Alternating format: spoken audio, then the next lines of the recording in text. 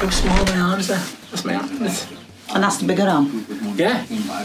No fat under here now. All gone.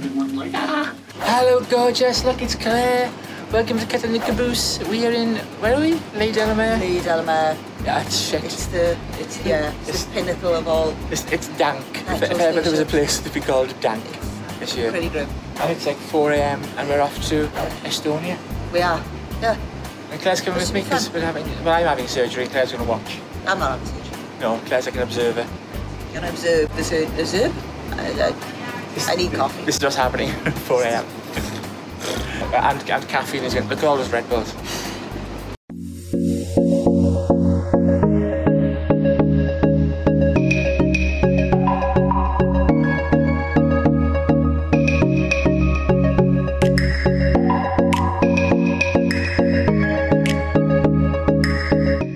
Hey, so we are aboard.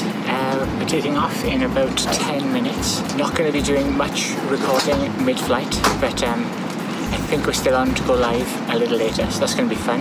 Let's see, Claire is sitting there. I'm not going to lie, kind of a grotty plane. It's really old and it's like a bit business class basically means we get a table between us. The seats are the same size, so yay.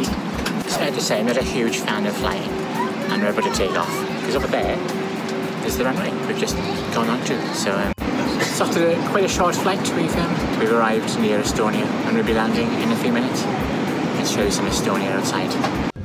Better are the strangers, believe me when I say, loving me is loving danger, your heart is bound to break. I walk alone in the night, beneath the pale moon, loving's for the fools. So we've landed in Estonia.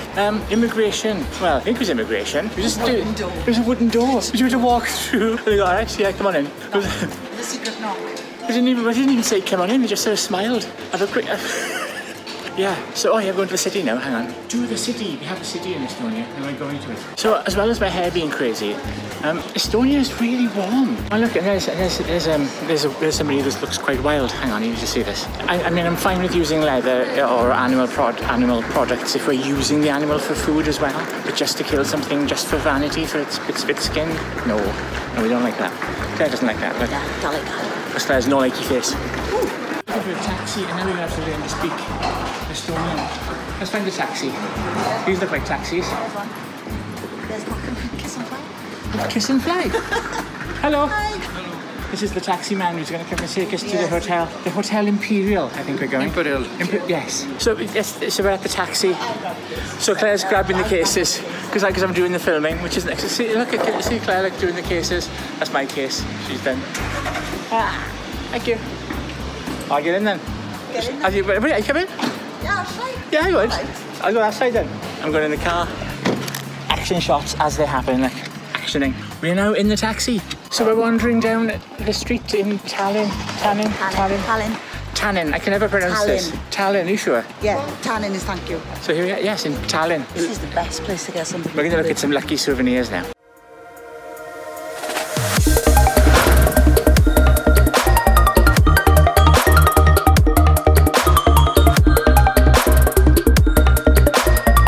So where are we? In the town square of Tallinn. Yeah, it's all very, very town squarey, to be honest. It is quite nice. There's lots of pubs and stuff around and souvenir-y things, which is cool. And we've discovered a pizza place, which is also cool. I know you can't see me at all. So yeah, it's quite nice here. So they're not going to get much time to be here, unfortunately, because tomorrow hospitaling starts and crazy air. I'm on my own, broken and alone. I feel the rain crashing down all around this empty town. I'm searching for the lost and found. So we've been exploring, as you do, and in a place called Old Town, which is full of like cobbled streets and cool things. And we've discovered this cake shop. I know. They've got cheesecake and strawberry cake and berries and so much good stuff. Chocolate. There's 3 different chocolates. White, brown and dark brown. Ooh, that one? Yes. Yeah, looks good. But you don't care, you're unaware. Keep moving like the scars aren't even there. It's in the air, like a blazing flare. Don't stare cause the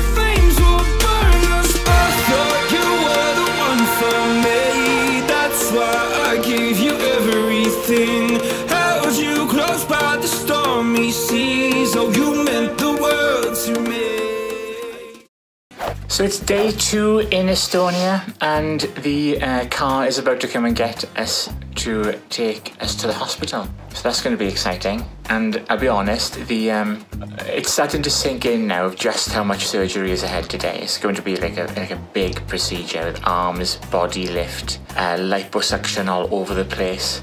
So I'm starting to feel a little nervous, to be honest. I don't normally do nervous until right before surgery, but I'm starting to feel a bit nervous. As I speak now, I'm like, I want this to be over with now. I'm also absolutely ravenous because I'm not allowed to eat or drink. I'm not quite sure why that is, actually. Probably because I don't shit the bed during surgery, which would be really, awkward, right? So yeah, that's where I'm at. I'll show you some pictures of the hotel we're in. I'll take a couple of video clips before we leave. It's stunning, by the way. It's the Imperial in Estonia, and it's in the middle of Estonian Old Town in Estonia. And it's stunning. It's all like part brick, and it's got lots of wood and timber, and a barely accessible bath, which is fun. So yeah, it's really, really, really nice. Really properly nice. All cobbled streets, and not at all what I expected. So that's happened. Next stop at the hospital. I'm so hungry. Send food. Just stay right here with me. Love is not fiction, but this time the story's about a king and a queen will pretend to be with paper crowns.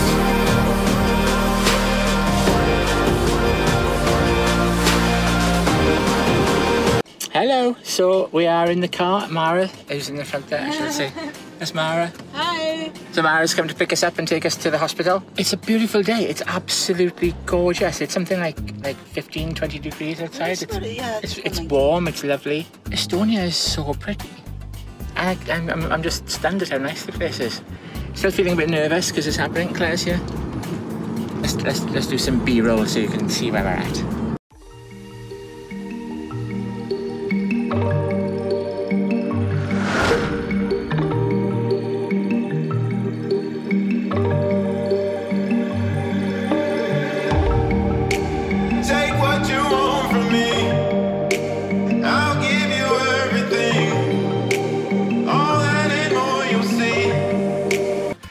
So we're in the hospital. I've got this fancy green t-shirt, gown. Hey, so we're here with Dr. Simo, and he's going to be doing all of the surgery this afternoon. So what are we going to do? We are doing abdominoplasty. We are taking off extra skin and fat here. We are doing incision down there and now. So we are doing liposuction in the upper part and here in the side. 4 stages of liposuction. Around my back, around my abdomen. Suck everything away and put everything nice and tight. Then we are suturing all it together. Then we are checking out those muscles. Probably we need to put some extra sutures to the muscle. So my sides are going to be brought in. And my sides are already quite lean, actually. But I'm going to have an interior corset done, which will pull everything in internally to give me more of a waist. Then the excess fat here is going to be liposuctioned and the skin brought down and my belly button repositioned. Ah, that's so gross. And after that we are doing arms. So there are drawings and we are taking also that extra part away. And all this is going to be hoovered up, suctioned up. It's so gross. The fat here is going to be excised and thrown away, discarded. That's it. That's cool. Yeah. Ah! So, there we go. Okay, see you in the operation room. So there we go, that's what's happening today. How good does this look? Rocking it. Yeah. Yeah. Yeah. So the surgeon has been, and I've had lines all over me, as you saw.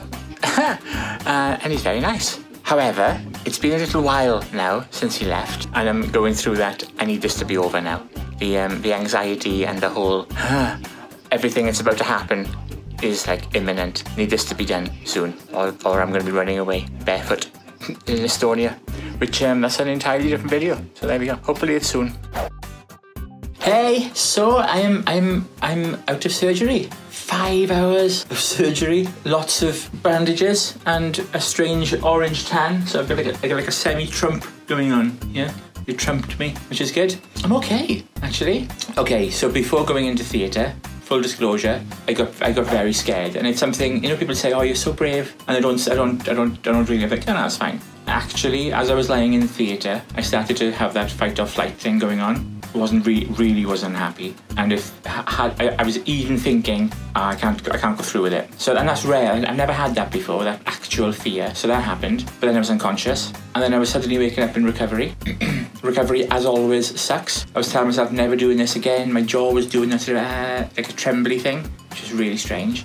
And I was kind of like, I don't know, I was just talking shit. Had some a pill which stopped my face vibrating, which was good. And then I was there for ages, and then all the blood fell out, which was a little bit worrying. I looked to my side and it was just pools of blood pouring out of my arm. But then the nurse came and looked concerned and fixed that. There's lots of stitches going on, so that was all fixed. And I was in recovery for a few hours, so it was I was out of the room from about midday till gone 9:30. So 9 hours in total of recovery and surgery time, so it was quite a lot. But then this is a big procedure. They don't do this everywhere because it is a big procedure. The bulk of the stuff is done in one shot. But you know, I've only really I had some fairly mild painkillers afterwards. I'm off painkillers now. I haven't had any painkillers this morning. Still weak, a bit fragile. But so far so good. So yeah, we'll check in later with a proper day 2 update. And outside is Estonia. So it's a little shot of Estonia, and we can put some Estonian music. Can't really see anything. No, it's very pretty though. So I gotta show you these because these are the coolest things ever. I've got these like squeezy bottles, and they fill with blood, and they attach down here in like just above my groin. And then when I squeeze my groin area, the blood fluid moves in them. Do do do do do do. Honestly, this is so much fun. I'm trying to get a tune out of them, but they don't really play much in the way of music. And I probably shouldn't squeeze them because it'll just pump everything back in. So yeah, so that happened. That's exciting. And also those are crumbs from toast that I had earlier. Blood accordions. And when you walk around, they hang like in front of you. Hey everybody. No, not hey everybody. Wrong intro. Hey you. So doctor's just been here, and I've been discharged, which means Claire's also been discharged, and we can leave. So we're just packing up our things. I think we're gonna have some cheeky lunch before we go and run away. So I've got this cool like black compression thing on. Look how small my arms are. That's my arm. And that's the bigger arm. Yeah.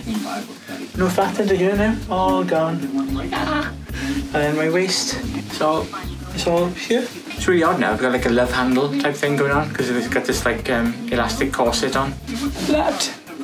Ow, don't do that. So we're just packing and heading back to the airport. The only thing is it's about 8 hours till our flight, which is almost forever. But it's an hour to the airport, or 45 minutes to the airport. But the airport's got like snacks and sweets, and apparently there's a gadget shop or something, and they sell cheese. You know, all the essentials are going to be there. And also, I'm not in pain. I'm actually feeling pretty good. I was injected in my arse earlier. That was a surprise. The nurse said, "Oh, can you just roll over? You're gonna get this bandage," and then wham, needle in the bum. So that was a bit of a shock, I'll be honest. And I went, ouch. There we are, feeling good. That's so bizarre. Right, see you in a bit.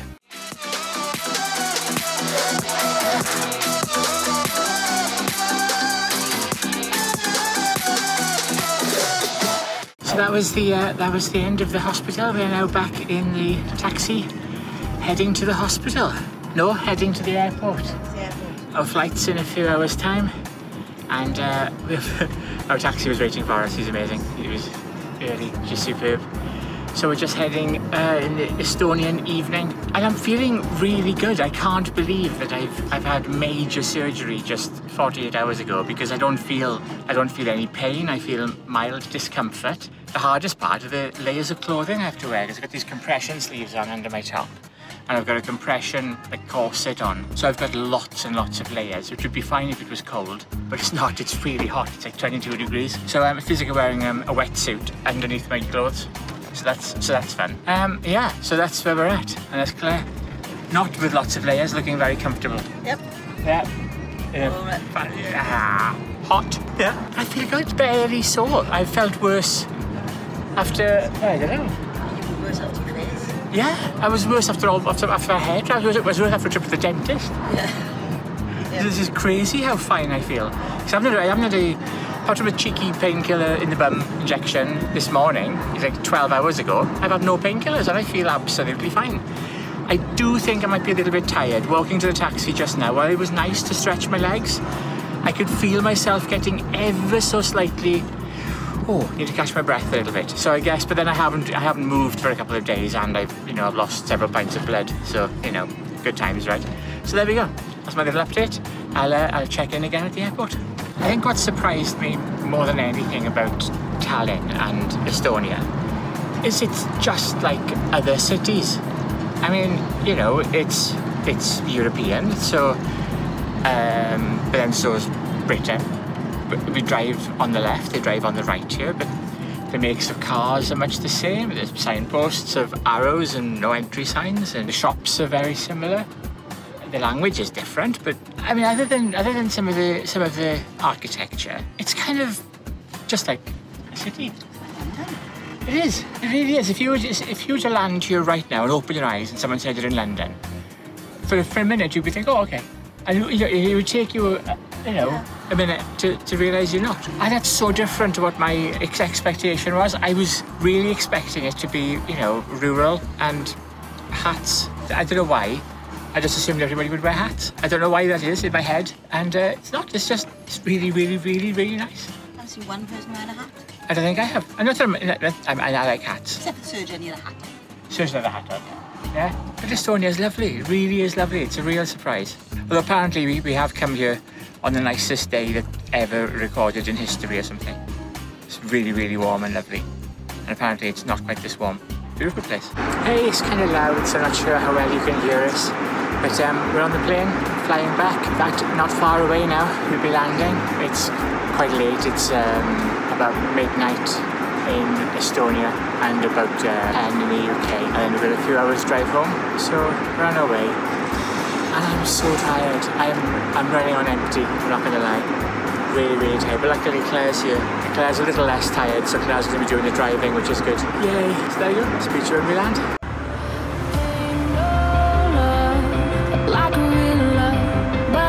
So fast, all tied up like a captive.